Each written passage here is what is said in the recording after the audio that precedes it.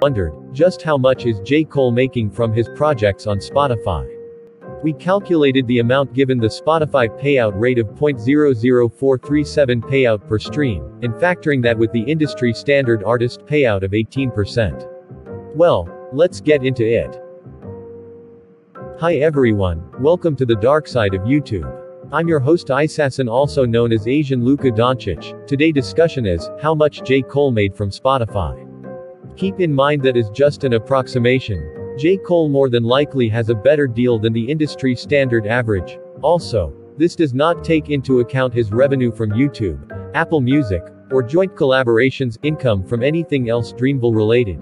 Cole World. The sideline story made $798,049 in 1,014,555,754 streams. This is JCole's debut studio album. It follows an impressive 3-mixtape run and helped lay the foundation for his career. The features included are from Drake, Jay-Z, Trey Songz, and Missy Elliott.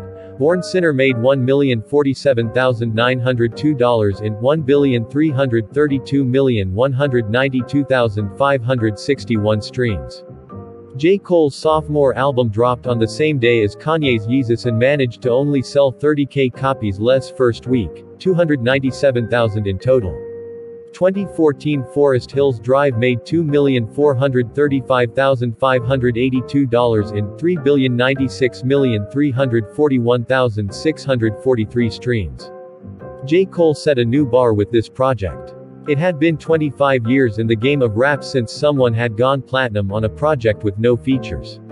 This album went on to be certified double platinum by RIAA in 2016 and had been nominated for numerous awards including the Grammys.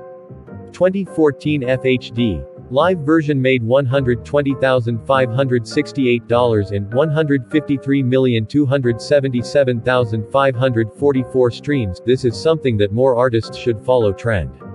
Not only is this a more genuine and intimate experience than a studio-recorded album, but it was also a preview as to the energy that is felt between a legend and the town he was raised in. By releasing the live version he was also able to bring in another $100,000 plus. Everybody Dies False Prophets made $85,337 in 108,488,254 streams. These are two singles that could not have been better in timing. From these two records Cole has brought in nearly another $100,000 with ease. Part of these records' success can be attributed to the shots that were made by JCole ruthlessly toward his colleagues in the rap game. For Your Eyes only made $1,069,854 in 1,360,099,590 streams. JCole's fourth studio album that was released unexpectedly for pre-order with just a week notice before officially dropping. In 2017, Cole claimed the accolade of going platinum twice with no features with this project. High for Hours made $40,571 in 51,577,689 streams. This song was in a lot of summer playlists and brings back a lot of nostalgia associated with it. Cole recounts his experience meeting President Obama and nonchalantly touches on other subject matter close to him.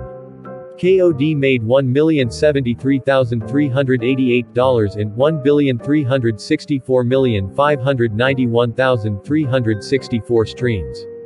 KOD sold 397,000 units first week and earned JCole his fifth consecutive #1 album in the country.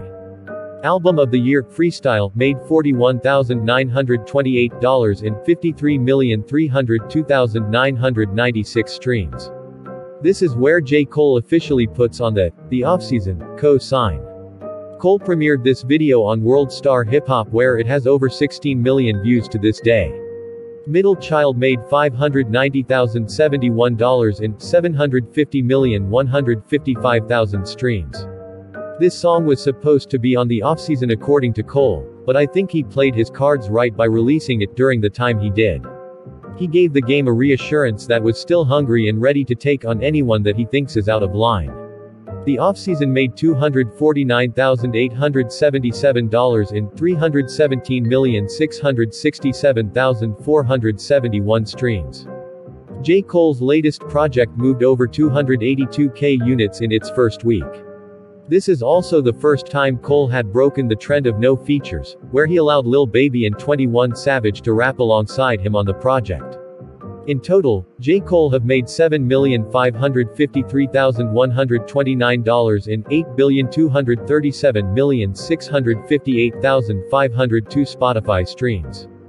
JCole has done more than well for himself, bringing in over $7M alone from just Spotify. Attempting to take account of all his other avenues of revenue would be nearly impossible due to the professionalism that Cole maintains. That's all from me. Feel free to comment down below what's your takes, and perhaps you can recommend me who's the next artist that I should check their bank account on Spotify. Hit the like or dislike button to rate this video. Thanks for watching, and please don't cry. I'll see you in the next video. Bye nerds.